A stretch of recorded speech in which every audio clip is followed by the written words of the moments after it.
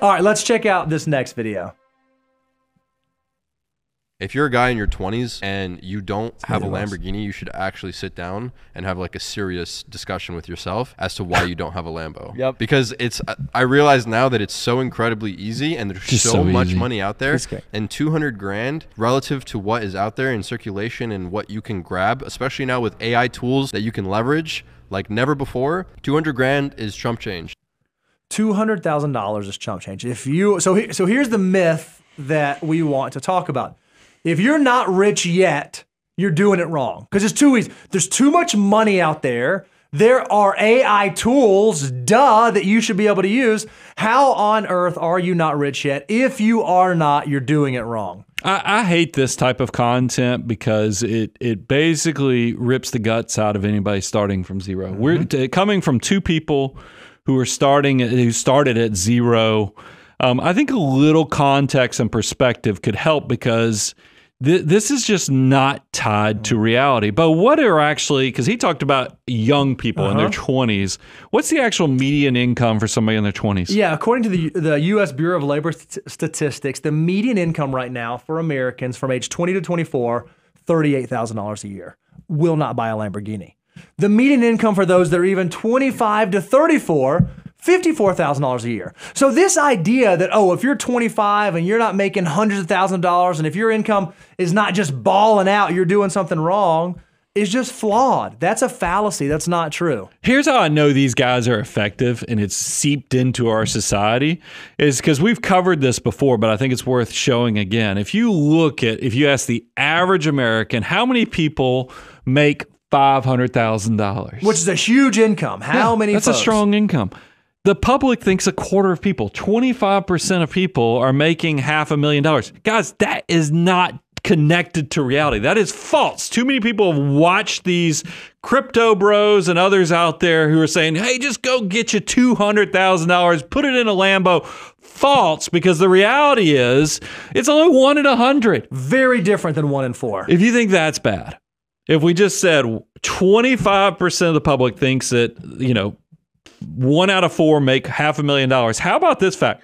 1 out of 5 or 20% make $1 million a year. That's disconnected from reality. The average American thinks that 1 out of every 5 people they see makes an income over $1 million a year. This has to be social media is causing this because it's a distortion. Yep. It really is. What's the reality? When you actually look at this, the total number of Americans that are actually making over $1 million a year of income is 1 in 1,000. 1 in 1,000 is very, very, very different than 1 in 5. And yet, social media, the finance bros, the gurus out there would say, if you're not absolutely killing it, absolutely crushing it, you're doing wrong.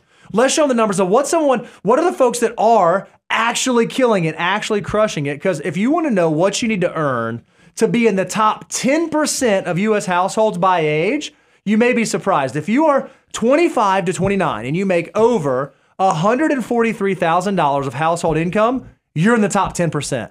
Not $500,000, not $1 million, $143,000, you're in the top 10%. Early 30s, it's $188,000. Late 30s, it's $230,000. Bo, when you get in your 40s, what does it take? $271,000 of household income will put you in the top 10%. And then from 45 to 49, if you want to be in the top 10% of earning households, you would need to earn over $301,000. So none of those crossed into the $500,000 of income. None of them even got close to $1 million of income. So the perception that we have of how much money everyone around us is making is totally flawed and is totally off. And I think it's a product of videos just like the one we just watched. Comparison is the thief of joy. Look, I don't mind you seeing what the top 10%, because I want you to have goals, but you do not. And the sooner you recognize someone's always going to make more, someone's always going to have more, you're going to be more comfortable. And how about this? Let me give you the real context that I want successful people to understand.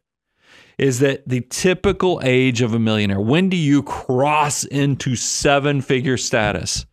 49 years of age. Not 39, not 29, 49 years of age. And typically after 28 years of saving and investing, this myth of overnight success, the only reason, there's a reason that when we see this actually happen, the exception happen, it's because somebody invented something, they wrote some code, they created something. Or they're lying. Yeah, or you're an athlete or some other. Those are the exceptions. That's not reality. Figure out how you can actually tie into what creates success and start your journey. All right, so myth number 3, if you're not rich yet, you're doing it wrong. False. Shame. Myth busted. You may just not have been doing it long enough yet.